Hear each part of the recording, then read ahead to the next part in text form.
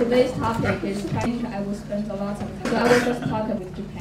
我在1个月之前讲演，同样的题目，他讲的是东亚，我没有任何反应，只有讲。1 month ago, I was talking about the same topic that China. When I talked about East Asia, there was no reactions. But when I started talking about reactions, 我没有想到，在相当多的人是关心到亚太地区。I didn't expect that in so focused on the relations. 因为我过去多年来，我一直关心，而且我认为中日关系是气的一个话题。For many regarding China-Japan relations, and I thought it was quite boring people. 去年东亚地区种种的变化，其中最大的一个变化就是中日关系在40周年这个建交40日里边，成为一个僵持的关系。There were a lot of changes in East Asia. The biggest change was in the force of the diplomatic relations between China and Japan, and our relations got into a deadlock. 中国叫做辛辛苦苦40年，一夜回到。Commentators were saying that we spent 40 years' effort in vain, and now our relations is almost like in the wartime. 但事实上，这个现在的中日关系连解放前都不如。I think China-Japan relations now is even in the wartime. 中日关系所谓的建交之前，中日之间还有民间的互动，叫以民促官。Actually, before the establishment of the diplomacy between China and Japan, there were still personal government exchanges between the two countries. 民间的互动都大大的减少了很多。But now we see that the personnel exchanges between China and Japan almost came to full stop. 中日之间的航班大大减少了很多。The flights between China and Japan also decreased tremendously. 人去日本了，日本的客人也很少有人到中国。People don't go to Japan, and Japanese people don't. 好在呢，像我和加藤这样的，我们是例外。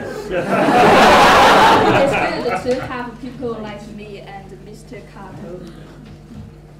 原因很简单，去年9月11号，日本出现了购买钓鱼岛。The reason is obvious. On September 11th last year, the Japan needed to purchase the Diaoyu Islands. 实际上，我认为，就我对日本、中国之间关系的了解，我认为日本没有必要购买钓鱼岛。Well, from my own studies for many years, I think it's unnecessary for Japanese government to do this. 我有点在这个加藤面前有点失礼。我觉得野田内阁在这一步棋上走的是比较臭的一步棋。I have to be very rude and impolite in front of you to say that the Japanese Prime Minister Nato made a wrong move. 因为我们知道中日之间钓鱼岛问题是一个历史上很多年都存在的一个很有争议的问题，这个所有的人都知道。Because all of us know that the dispute over Diaoyu Islands or Senkaku Islands is a heritage issue. 中国政治家之所以在这么多年的主权问题，主要是出于建交的考虑。For many years, politicians in China did not mention this topic because we want to maintain good relations with Japan. 而且呢，建交之后这么多年来是在日本的实际控制之下，这也是事实。And we know that it is true that after the diplomatic relations between our two countries, the islands were under administration by Japan. 尽管中国在主张搁置争议、共同开发，日本呢虽然在这个问题上有所异议，但是基本上建交这40年相安无事。China, we should put aside the issues over the island to seek joint development. Japan also agreed, even though they were reluctant, so that for the past 40 years we did not have a problem. 而且大家都知道，对不起，3分钟对吗？而且这个中日之间在春晓油气田已经在达成协议进行共同开发。Also, China and Japan had agreement to jointly develop the Chunxiao oil gas fields. 但是事情出现了，我觉得未来考验中国和日本领导层，特别是新型领导层，他们对这个问题的做法的时候。The problem is already here now, so the future is a test for the new leadership in China and also in Japan. 要一个稳定的中日关系的平稳发展好呢，还是要一个每天都团在这个地区这个巡回紧张气氛浓烈的中日关系好呢？两国都会有一个比较明确的答案。Do the leadership want stable and sound China-Japan relations, or they want conflicts, patrols, and surveillance or every day near the? 由于时间的关系，我仅仅最后在日之间，尽早的回到我们的所谓的战略互惠关系当中来。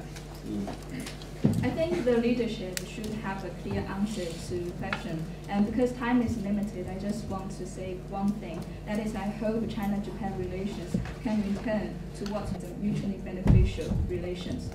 Thank you.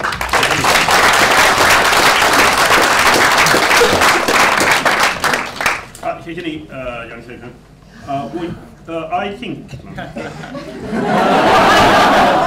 that we will now hear some of the other side of this version, maybe not in terms of disagreement as such, but certainly a different perspective from Kato Yoshikazu, who now have 5 minutes to present this, and then we'll go to the discussion. Yeah, thank you. And more any other things that you want to touch on. Yeah, thank you very much. Please. Good afternoon, everybody. I totally agree with Professor Jiang's view. Actually, now China-Japan relations is getting worse and unstable. But actually, the situation is structural and long-term oriented. So actually, we need to argue, more, complicated way. And I concentrate on my focus on the China-Japan relations and Diaoyu Island. And my argument was 3. 1 is why happened. 2, solutions. 3, the United States. How should the United States play a constructive role between the China and actually it's very important. And first, why happened the crisis? Because I really agree with Professor Zhang's point of view. Now, the China-Japan relations is the most serious situation, since the normalization in 1972. And now, why happened this problem? Actually, 1 is information gap. Between China and Japan, we fact shared communication because a lot of China is over the Senkaku. China is even offending, over aggressive to the territorial disputes. And actually, a lot of Chinese people don't know, oh, this place has been administered by Japanese government. So now between China and Japan, we could not have fact shared communication, information gap. This is one first point. Second, diplomatic negotiation was failed. I mean, normalization, and Japanese government, central government said we normalize the islands, but it actually exchanged property rights in the Japanese domestic rights. But we failed to propose what to do, what we want to do. So miscalculation. This is the second point. Miscalculation, miscommunication. That would be the situation. The third, in my eyes, now the governance capability, both in Japan and China, are in decline. Governance capability. For Japan, Chinese government, it's very difficult to stabilize the society, politically, economically. So that's a very important point. Third. Fourth, power balance in East Asia are strategically changing now Japan is rising up politically. We hope.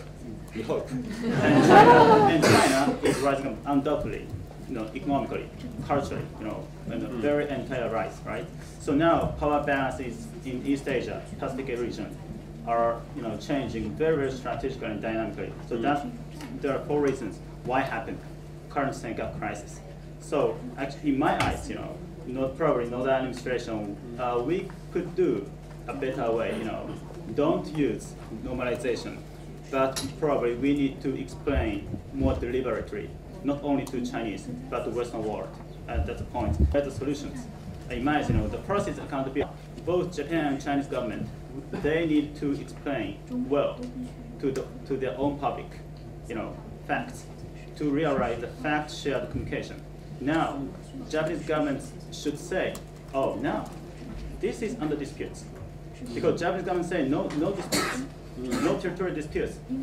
We do not do anything based on the 40 years ago, the precondition. Now the situation is getting changed. That's why we need to recognize disputes are existing.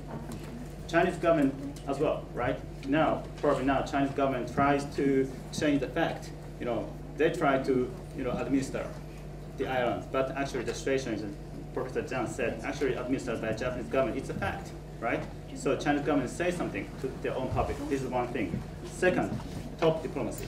Now, Mr. Abe, Xi Jinping appears, right? So probably it's a kind of turning point.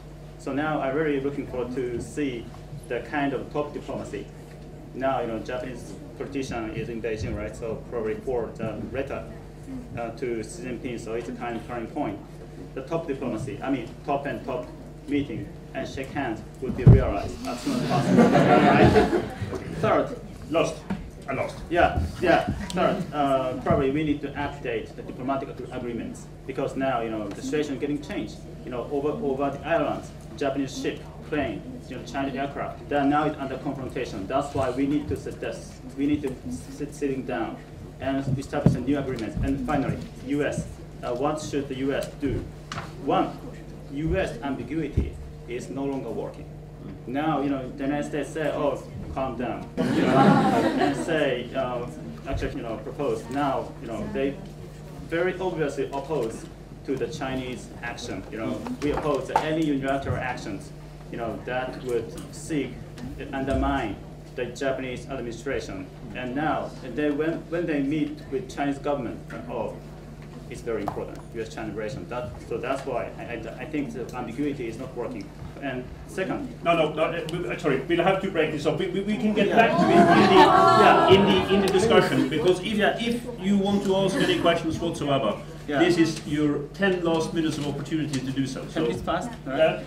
We will do this very, very, very quickly. In terms of questions. And I want one-sentence questions from you. I do not want any speeches, or certainly not any explanation of historical circumstances. We take 3 to begin with. Yes, start over there. Yeah.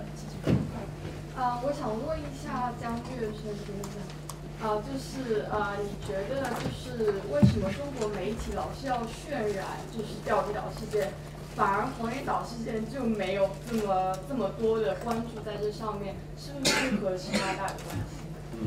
谢谢你。At the back, yes, please, sir. Just stand up. I read an article about Mr. Kato regarding that the acquisition of island is a kind of protection of the relationship between Sino-Japan. So I'd like to give more details about it. 我陈先生在《金融时报》上这文章，比如说收购黄岩岛其实是为了保护中日关系，所以我想请江先生能不能给一些更多的细节？谢谢你。Yes, please. My question to the Kato and Mr. Jiang, how do you predict Chinese and the Japanese side in handling? Okay. Let's start with you, since you were the one who. Hand back to you. Yes, to you.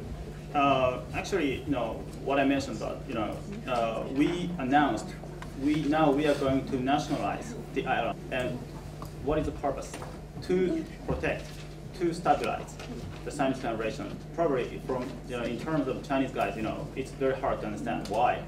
Actually, for Japanese government, if Tokyo's governor Ishihara, very nationalistic guy, right? If they purchase the island, actually he could do anything, to dispatch some guys or to construct some hospital, school, probably, possibly. But if we central government purchase, but actually it's not purchase, it's just the kind of exchange right, property rights. If the central government to do this, I really believe it's a great advantage for maintaining Chinese generation. That's why the central government made a decision to do it. But probably I mentioned 4 reasons why it happened. The reasons are more complicated. I just mentioned, and probably predict the future. I personally think now Abe and Xi Jinping, they know how important the Chinese generation is. So I don't think some kind of military confrontation or war, the Hillary Clinton or Obama administration Chinese generation. So I don't think the situation would be out of control. But I really hope that the United States could provide a platform to calm down the current. Probably, now the United States, the world #1, #2, now cultivate the 1.5 track. Probably it would be very effective. So now it got a huge impact to the Asia Pacific region. So yeah. Yeah, let me just say quickly on the next. There are huge reasons of strategic and security and economic interests from all three parties, the two, for not having this escalate, but not a willful pursuit of conflict going into incidents that are then going to be hard to control, given something that is obvious to everyone in this room, but it's probably worth mentioning formally, which is the popular nationalism in both China and Japan and how much it's ginned up, but it's a fact that I think makes us all nice here. And going from actually was a particularly troublesome thing because they move a lot faster. Okay, thank you very much, Mr. Jiang.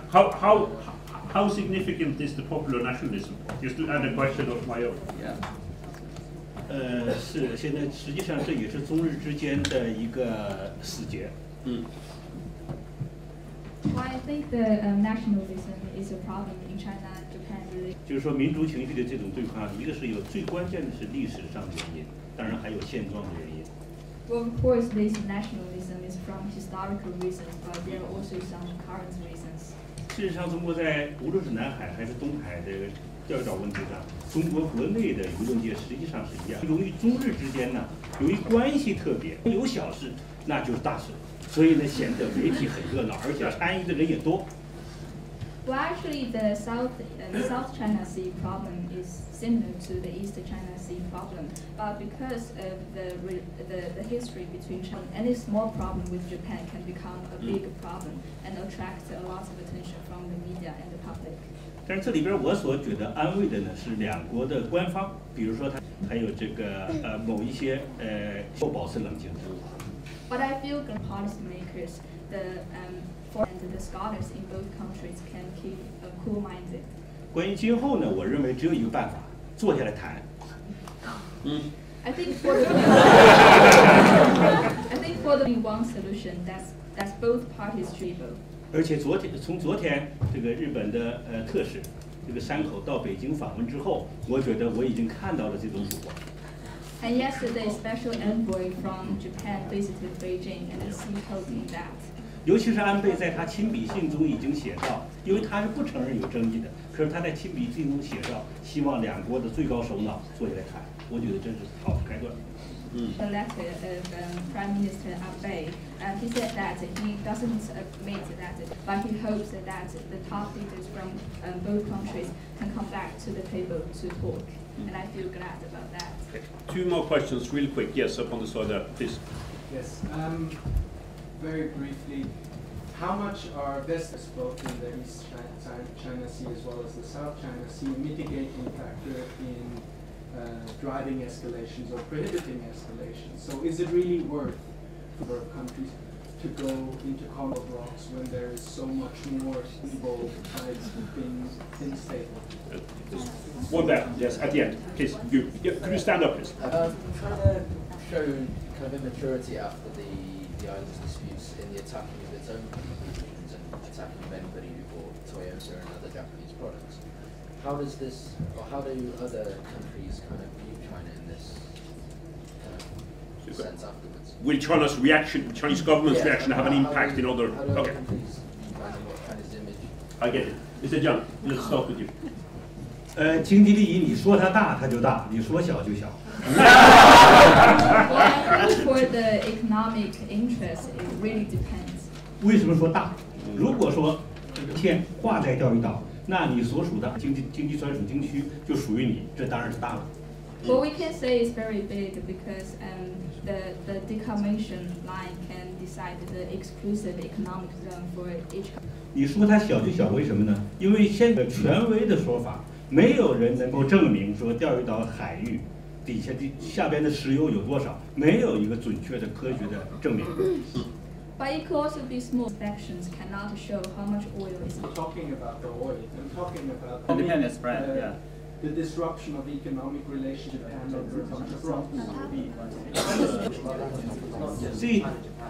这应该这是给双方经济造成的损失，就有大量的统计数字。Well, that is for sure. This dispute is changing the economic relations between the two countries to show that. 对不起，但是能够证明这个下边周围海域天然气。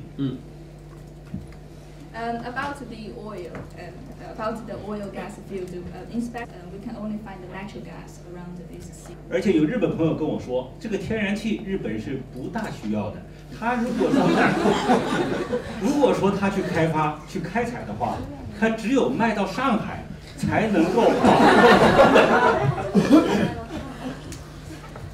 Actually, one of my Japanese friends told me that Japan doesn't need the natural gas. If they exploit the natural area, they have to sell the natural gas to Shanghai. 但是不管经济利益主张应有分歧，那么共同去享受这个利益，共赢。Well, I don't think it's the economic interest or economic. As long as there are disputes, we should solve it jointly, develop so that. Hardy. You want to go first, now take. Oh, right. Yeah. I really understand what you're saying. Interdependent, right? You are independent. We are independent, right? It should be realized. So, actually, I'm very concerned about what's happening after this and the huge anti-Japanese sentiment. Actually now, Honda, Toyota, or very China, a Japanese company in China, actually their production or their sales are basically recover to the current. Actually, our willingness to promote the economic relation actually is very strong. That's why I'm writing posts to control the territorial political point. And finally, actually my book in China already prohibited. So fortunately speaking, we really want understanding between China and Japan, but system, Chinese political system, we should be more agree. We need to make more efforts and promote mutual understanding, from our point. So thank you very much. On the censorship thing, I can just say welcome to the club. I think that the two questions that were posed are actually quite closely related, and I'll say just a word on that. But before that, on the oil and gas narrow economic question, which I know is not the point, nobody's going to touch those fields until some accommodation is reached. And despite a lot of the Sino-Unocal deal about resources, that's a economy that has gone highly commodified, and much of that money is that he drills the holes rather than who actually owns the thing. So I wouldn't worry too much about that. But on the broader, I think what we're facing is about China moving beyond economic, cosmopolitan, the humanistic man. There's that's primal tribal now. We've been seeing a lot of that. We've been seeing a lot. Yes, the act paid, but there is a willingness to pay an act. Suspension was probably more dramatic than the failure for a while. That's real, that's deep-seated. And I don't think we know how it's going to turn out yet. One is, at this point, that even the China-Japan economic is now fundamentally asymmetrical, much as China's relations are. So China's more in the driver's seat. That may or may not be true perception, I think. Secondly, we don't know what the great disjunction is going to mean. That is, East Asia right now is still characterized by economic engagement and bandwagoning with China and security hedging with the U.S. Yes. China very much. If it really starts to rethink, and I think the view in the U.S. certainly, and also China's neighbors, is that there is something disconcerting temper tantrum. And what now is, how do we cope with that? And it depends on how we analyze it. And there is primal nationalism is a genuine on the Chinese leadership, or whether it is cooked up and used. But for having rushed you through what is, and I think quite a great discussion, we're here. I apologize for that. Get back to the topic later on, but first of all, sorry.